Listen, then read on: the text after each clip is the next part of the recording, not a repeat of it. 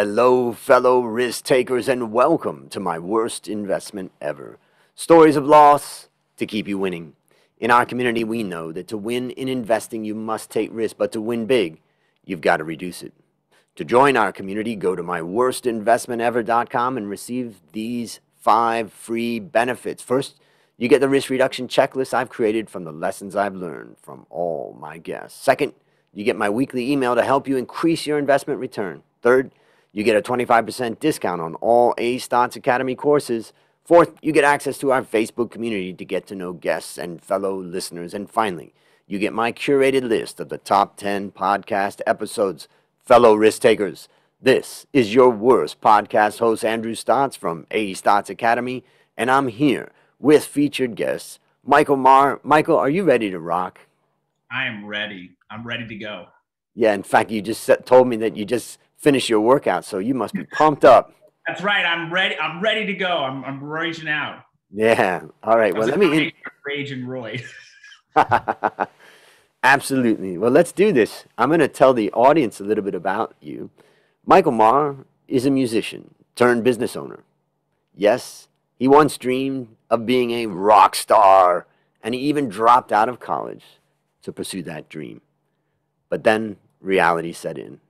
Now Michael runs his own Amazon managed services agency called Cartology, and he loves it. He spends his time helping his clients translate their brand story into highly engaging product listings and artfully utilize Amazon's advertising platform to insert their brand into the conversations consumers are having with them. Michael, take a minute and fill in further tidbits about your life. Yeah, I get to work with a totally remote team, spread out across the world from the Philippines, U.S., Europe. We started that way 4 years ago, and we really get to majority of the products that you buy on Amazon are not from Amazon, and so we get to work with brands that and really take the core of their brand and turn it into something that will generate sales for them, creating a sustainable channel and ultimately getting them profitable. There's a lot of talk about, 7-figure, 8-figure businesses. And for me, it's really about, long-term, playing the long game and what can you take home at the end of the day. That to me is where the success really is for brands. I'm so interested in Amazon, so I got a couple questions for you. There's two types of people that I want you to think about. One type of person is me. I got a few books. I have 4 books or so, 5 books on Amazon, and I just self-published. Some of them are doing better than others. I did one that's a free book, to try to kind of see what the downloads are like. I felt like advertising is just daunting. I don't understand anything about advertising on Amazon, so I never really did it. And then I would like for you to think about that man or woman who's listening who doesn't have anything on Amazon. And, let's try to think, should they? What is the power of Amazon? So I'm just curious, from your experience, how would you help myself and the listeners think about Amazon from those two different perspectives? I love how you set that up. And I think a lot of brands have this mentality of, there's $346 billion of revenue that Amazon generates. And it's like, how do we tap into that? And it's exciting, but it is also very daunting because it's so big. And countless people that we consult with say, hey, I went in, I opened an account and I tried to do this, and then I just stopped because I had no idea what I was doing. And that doesn't surprise me at all because over the past decade or so from when I started selling, I started as a seller and turned into a agency owner. The platform's changed a ton. And I think the thing that's most important for someone, whether it's an author, and we've worked with several authors, if it's someone who's thinking about starting a business on Amazon, it's all about framing expectations. Some people are going to say it's content, it's advertising, it's all this stuff. Yes, those are components of it, but it's the thought process of how you go into it that's going to determine whether you can make this work or not. And so when I speak about expectations, there are plenty of opportunities on Amazon, but I think it's ultimately how patient can you be? If you're able to start something small, grow it over time, potentially with help or even figuring it out on your own, while you're working another job, that's something that in a couple of years that could really be something, but you have to be patient. And I think a lot of people want to get the big sales and get money in their bank account. And the truth of the matter is, to get really big sales initially, it requires a lot of capital, but you don't have to go into Amazon that way. So if you're thinking about how can I get into Amazon, it just starts with an idea. It starts with a product idea that turns into some more research, plenty of tools out there to analyze the Amazon landscape. And then that idea that you've researched then turns into, you know, the process of, do I really want to do this? And something that I just consulted with a brand earlier today, one of our clients, we were just talking big picture. And I said, you know, one of the keys to Amazon is being able to sell something repeatedly. So it's not autopilot, but you want, if someone likes something, you want to continue to give that product to people. And there are a lot of, I would say, fashion brands that really rely upon seasonal stuff. And there's a shift of thinking that has to happen. So really, to me, it's just about expectations. What are your expectations going in? You can be satisfied and successful if you frame it right. Right. And what, just for the listeners out there, what is your kind of ideal client? So that if anybody's listening and they need help or they want help, what would you describe as your ideal client?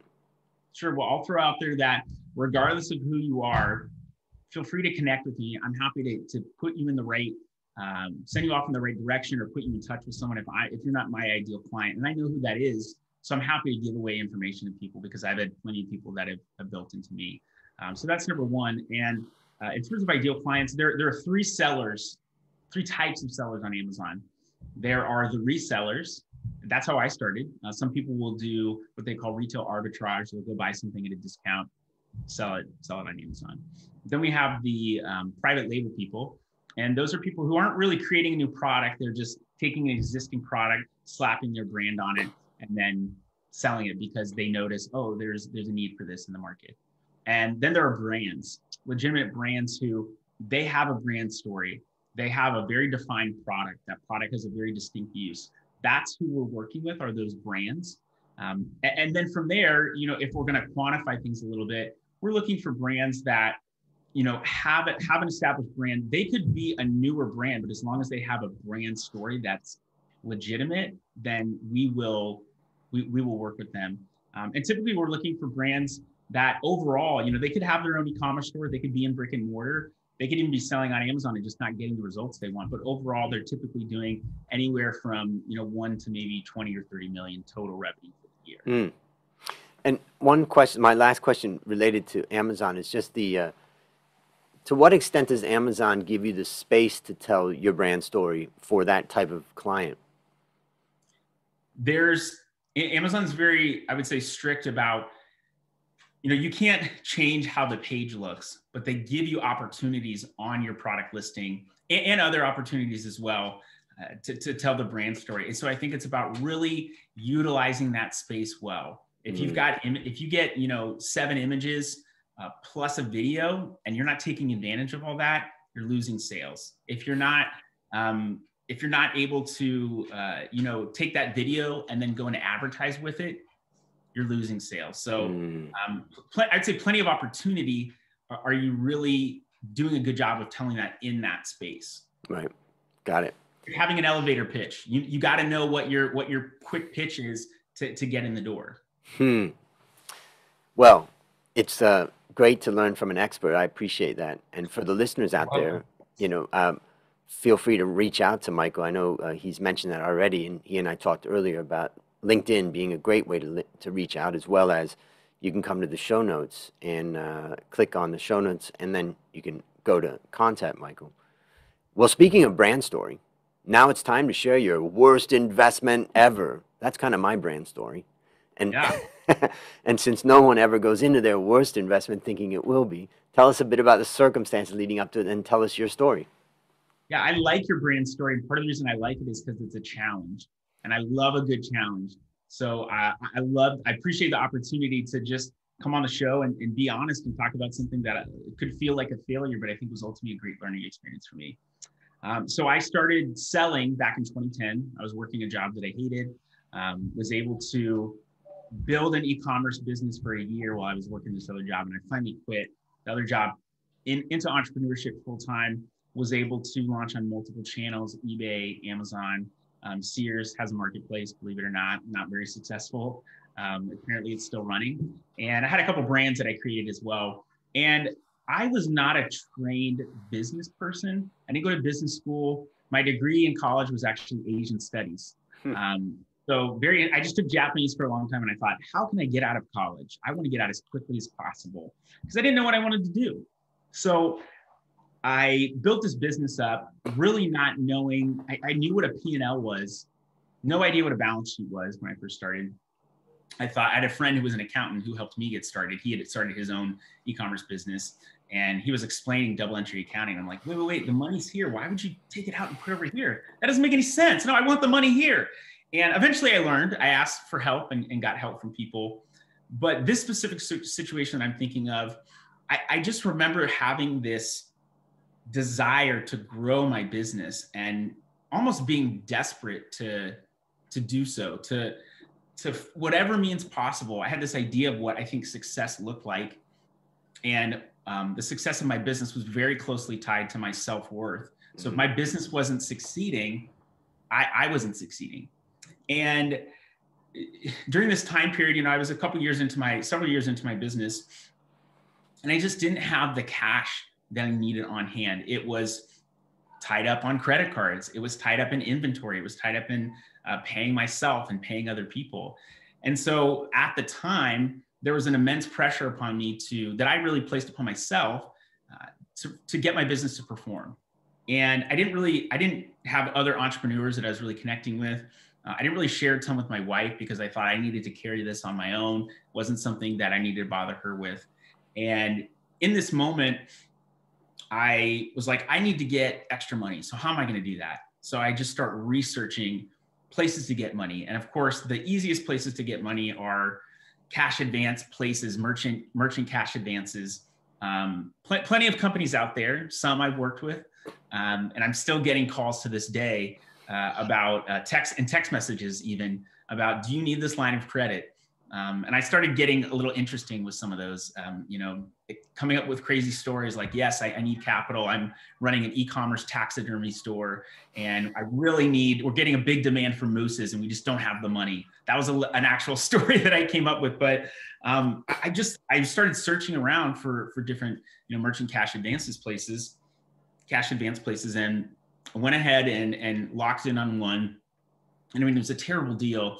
Monthly payments, paying back. It was not a large sum of money, maybe $14,000. Large from a business standpoint. It could be large personally, but I remember having to pay monthly payments, tons of interest. Just basically paying interest all up front.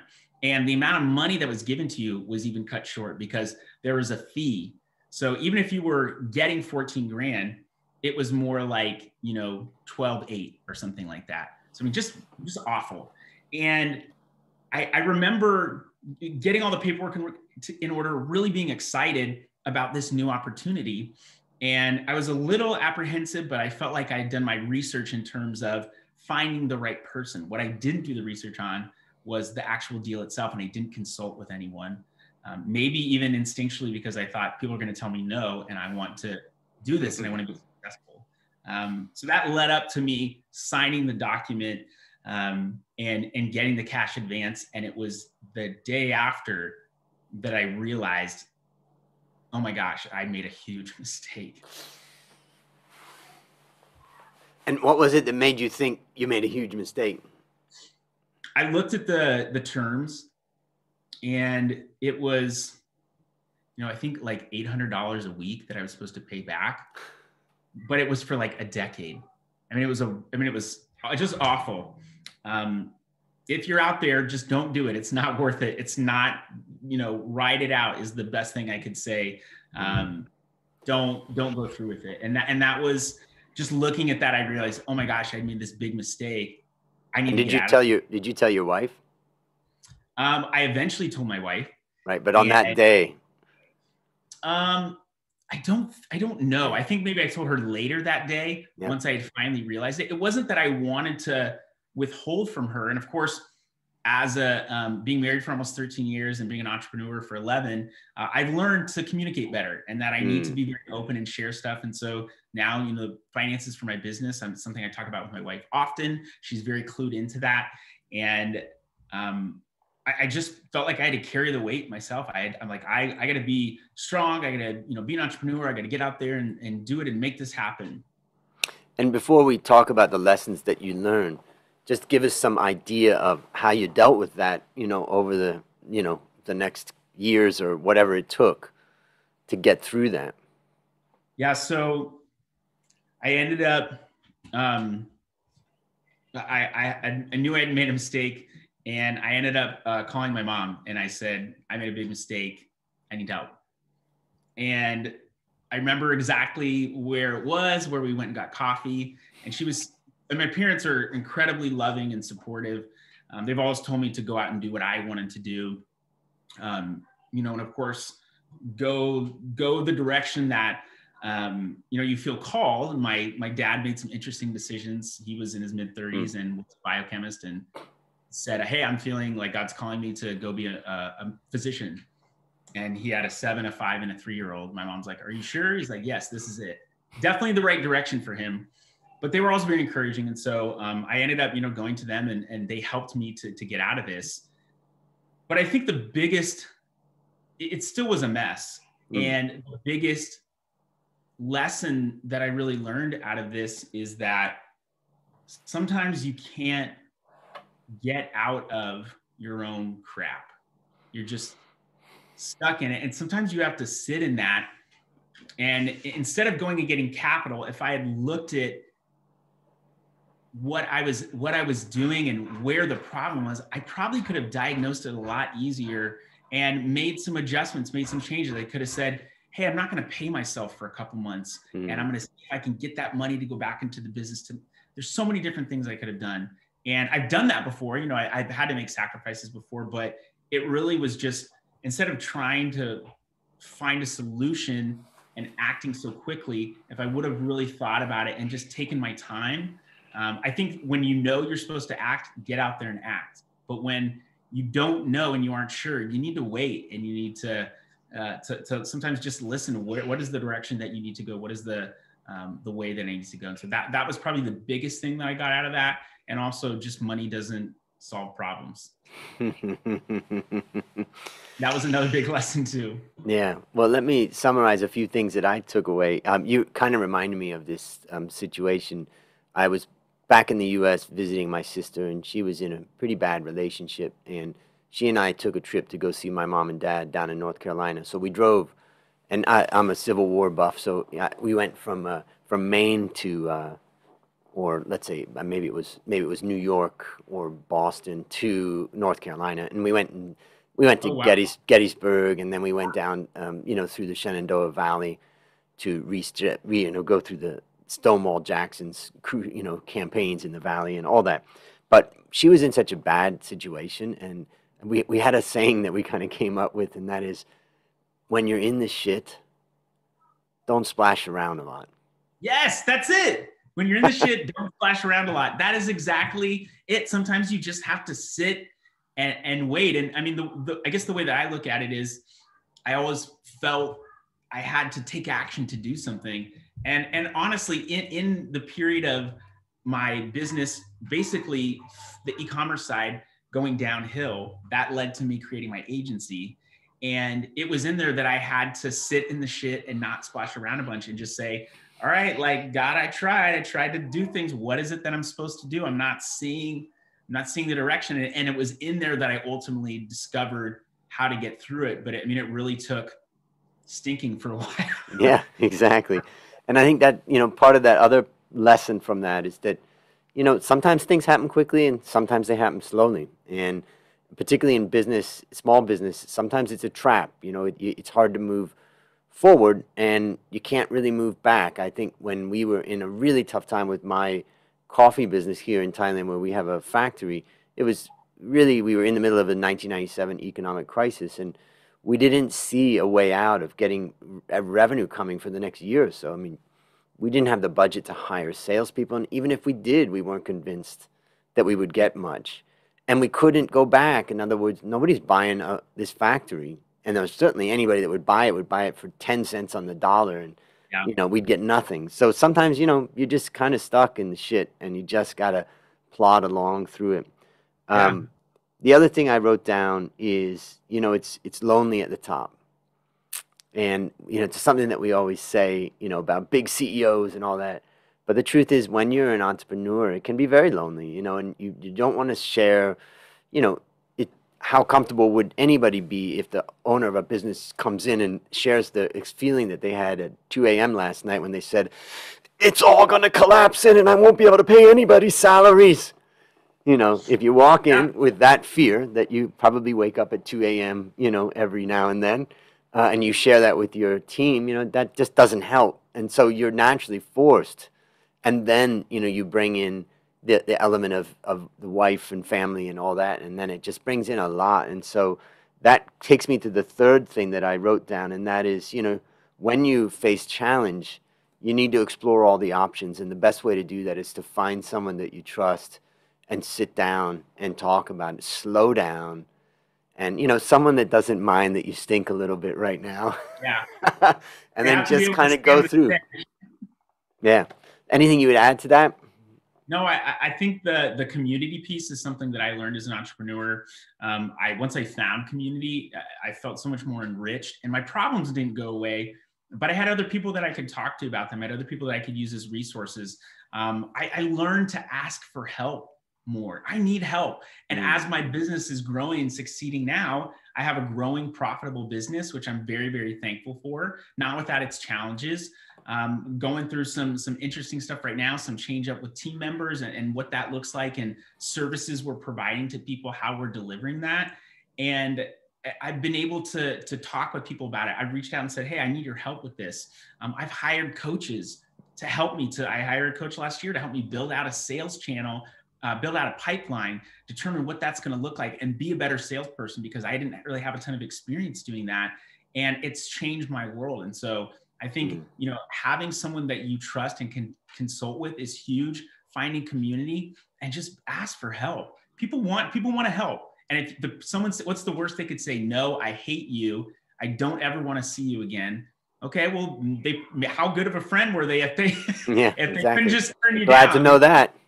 Yeah. No, I That's think very helpful. Yeah. Thank you very much. I will be on my way now. Or as a friend of mine used to say, fuck you very much. Yeah, that's exactly it. Yeah.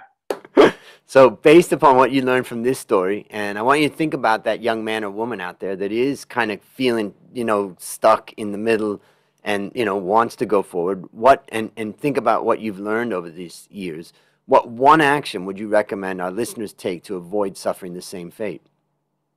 I think the first thing, there are a couple of things that are very related, but the first thing would be,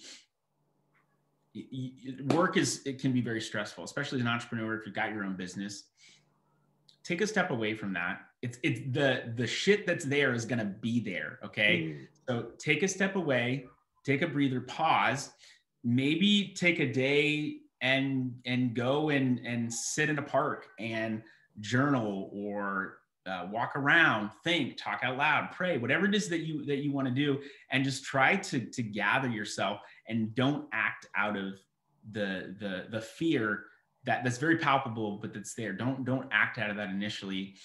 And then I would say, go and find someone who you trust, very similar to what you said, Andrew. Go and find someone that you trust and be honest with them and say, what should I do? Ask for their help and listen. Don't just ask for help. There's nothing worse than when my daughter's like, what should I do? Should I do this or that? And I say, yeah, do this. And she goes and does that. I'm like, why did you even ask me? Listen to what they say if you trust them, and then take the time to think about it.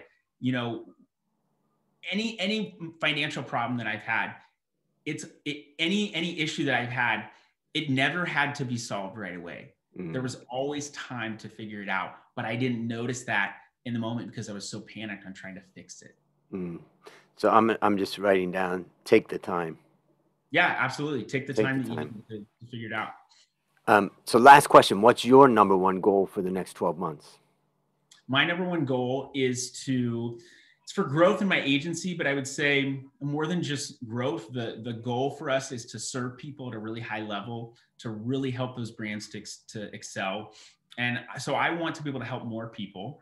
And I want to be able to grow the business that way, take on more team members as needed, pay my team more for certain things, add, different incentives. So the goal is for really us to double our clients. We've got about 10 right now. We're very intentional about who we take on. So we're looking to double that.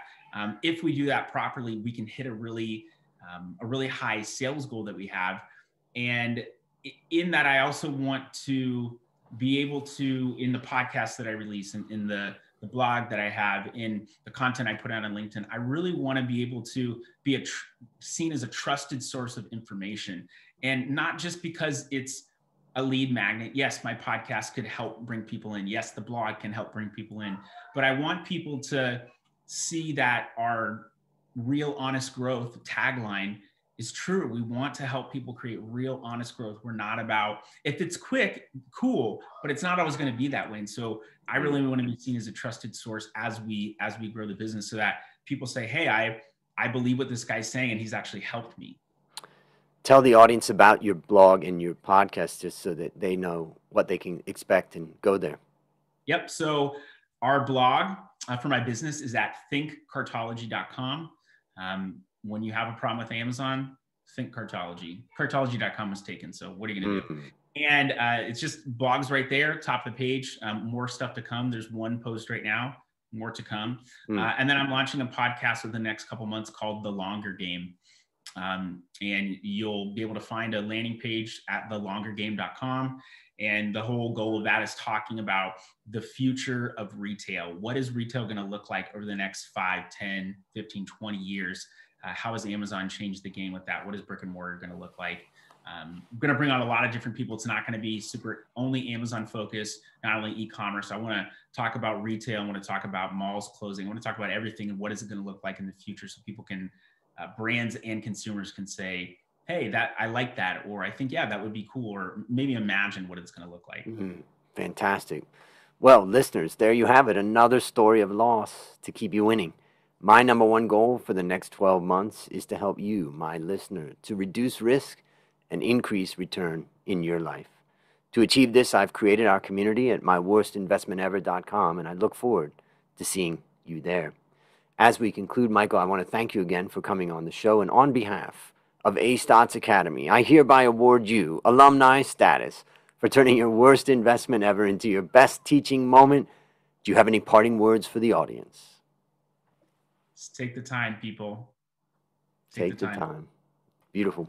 And that's a wrap on another great story to help us create, grow, and protect our wealth. Fellow risk takers, this is your worst podcast host, Andrew Stotz, saying, I'll see you on the upside.